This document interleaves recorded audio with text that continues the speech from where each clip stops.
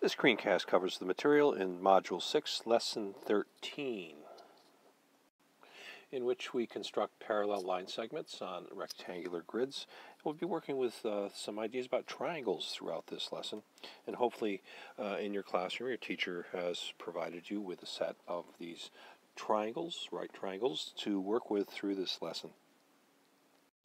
In the first part they say use a right angle template and a straight edge to draw at least 4 sets of parallel lines in the space below. Well, I have 3 examples here. And I drew these straight lines here to represent straight edges.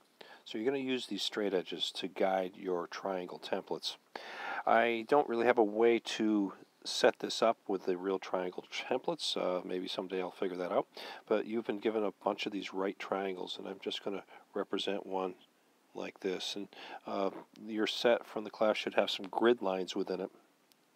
So what we want to do is to put your right triangle flush against your straight edge as we have represented here. And then by using the diagonal part here, we're going to create 2 lines. So I'm going to represent those in red, and you're just going to trace along there and do that. Now the next thing you want to do is actually take that triangle, again, along that straight edge, holding that straight edge in the same position, and bring it this way. We could bring it the opposite way as well. I'm going to try to represent the same triangle as best I can. And then we're going to, once again, trace that line against the edge, the diagonal edge of the right angle template. So now we have a pair of parallel lines. I could orient my straight edge any way I want. I also could orient the triangle in a different way. So I could, for example, orient the triangle this way. And again, I would take my straight edge and draw my line there. Again, using the edge of the diagonal edge of the triangle, draw that again. And again, moving that triangle along this straight edge. So now it's over here.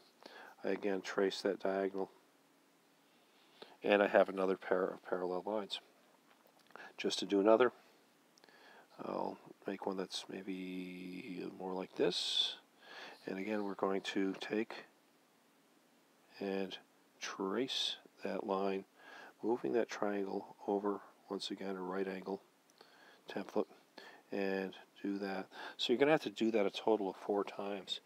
You have, or should have anyway, a pretty good sized little set of these templates, so use a variety of them.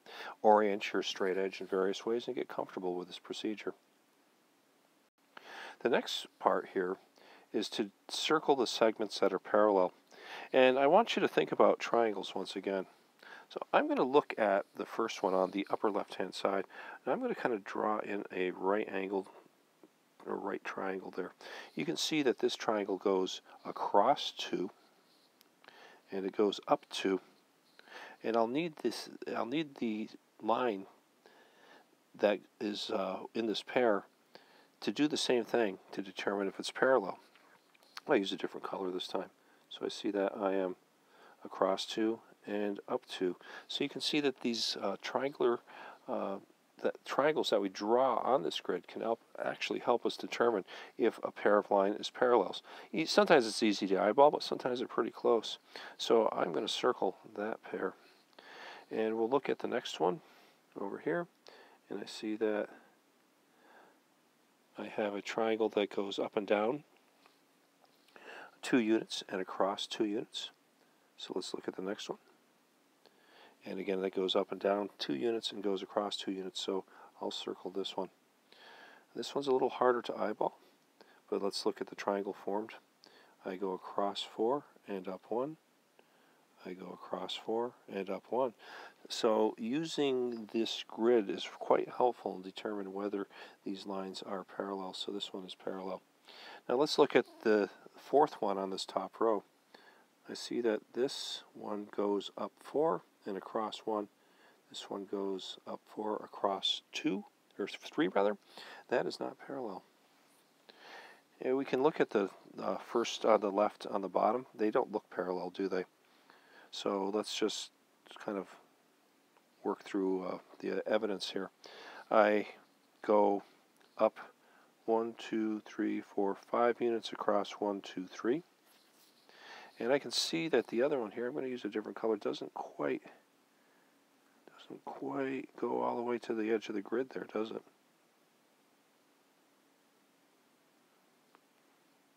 And it does go up. It does go up 5, but it only goes across about 2 here. So those aren't parallel. Okay, these lines are not the same length, so we're going to actually look at a portion of this line. I'm going to look at where this line intersects grids, and it intersects here and here. So we're going to just look at that portion of the triangle. And I can see that I go across 1, 2, 3, 4, 5, and up 1. Let's take a look at this one. 1, 2, 3, 4, 5, and up 1. Okay, even though they're different lengths, these two lines are parallel. They're close anyway. It's really, this one does go a little bit beyond, and this one is exactly at the line. That's a very close call, and sometimes these representations aren't that accurate. But I'm going to go with the idea that this goes half a unit beyond, so I'm going to cross that out. But as a teacher, I'd use some discretion. And looking at the next one here, we see it intersects here, and it intersects, well, this one's not really firmly laid out, but again, we are intersecting here and here pretty closely. So I have to go 1, 2, 3, 1, 2, 3, 4. Excuse me, 1, 2, 1, 2, 3, 1, 2, 1, 2, 3. And I'd say that those are parallel. Eyeballing it, they don't look exactly parallel, but they are. So we need to circle that one as well.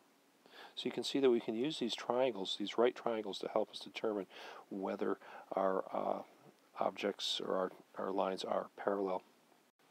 Okay, here we have to use a straight edge to draw a segment parallel to each segment through a given point. So I'm looking at my segment here for A, and we see that this is a perfectly vertical line.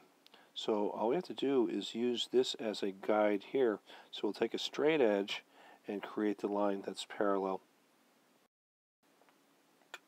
Now we have another line, and we see that we have B here, and our parallel portion is here.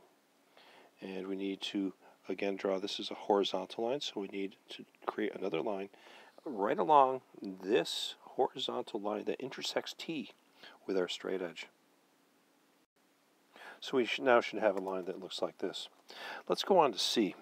And we don't have the horizontal or vertical line, but we again have this idea of triangles.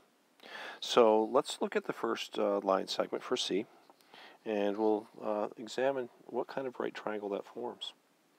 If I draw in here, I can see that I have a triangle that goes up 4 and across 3. So I'm going to have to do something like that here. So I want to go down here, find this point, go down 4, and I'm going to change my color here, and I want to go across 3.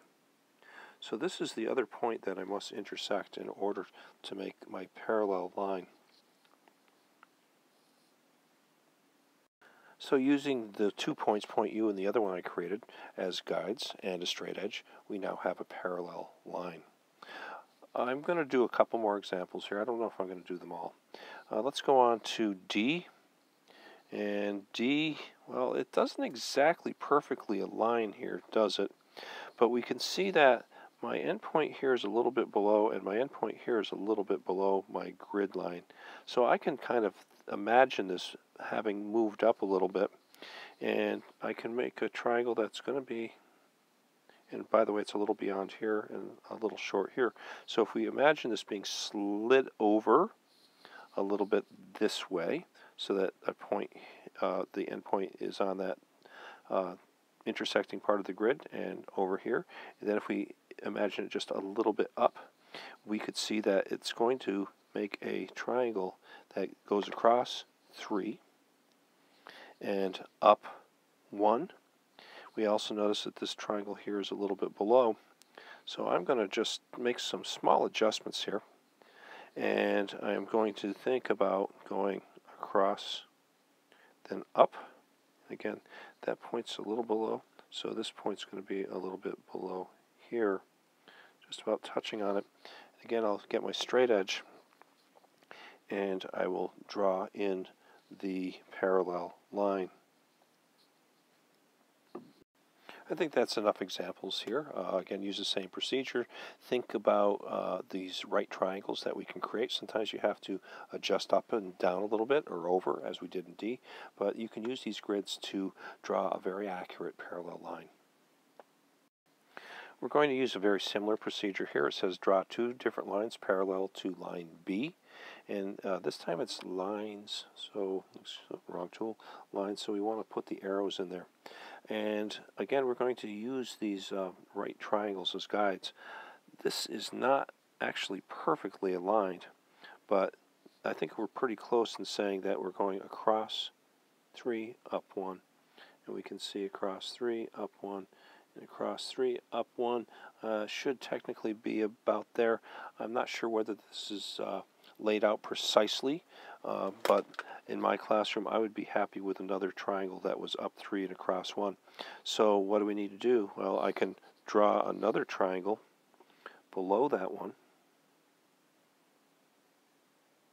like that, and I could again use my straight edge to connect these 2 points to make my diagonal line.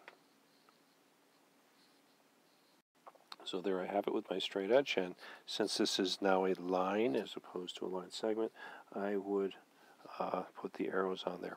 And since I want 2, I would repeat the procedure on above line B. I don't think I need to do another example, but you have a pretty good idea. Look at these right triangles formed by the intersections in the grid lines and use those as guides to create your parallel lines.